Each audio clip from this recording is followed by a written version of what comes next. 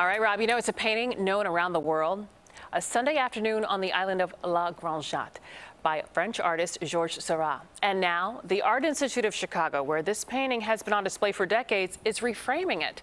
CBS 2's Charlie DeMar got a rare behind-the-scenes look at the meticulous work to take care of a masterpiece. For the Art Institute, it's a destination piece. It's one of the most recognizable paintings, not only at the Art Institute in Chicago, but in the world. All the rules are broken, and it's broken by this artist. It has been here since 1924. Georges Seurat may have painted a Sunday afternoon on the island of La Grande Jatte 150 years ago, but it still has a place in pop culture today. After all, it was the inspiration for the Broadway musical Sunday in the Park with George.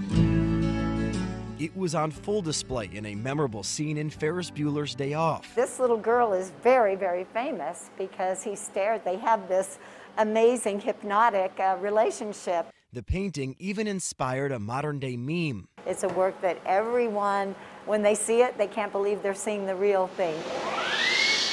But what do you do when an irreplaceable masterpiece needs a new frame? It's hard trying to second-guess a genius, that's for sure. With Seurat, what's so humbling is that it's all on his terms, and that anything you do is going to affect the paintings. That daunting task. Yeah, I'm building the frame. Roughed out by hand. Now in the hands of Kirk Belmont, and if he pulls it off just right, he hopes no one notices his craftsmanship. If we're successful, you really won't pay attention much to the frame. An update to a classic that will continue to inspire the art world and beyond. Charlie DeMar, CBS 2 News. Well, if you want to check out that iconic painting when it returns to display next week, the Art Institute has strict COVID rules in place.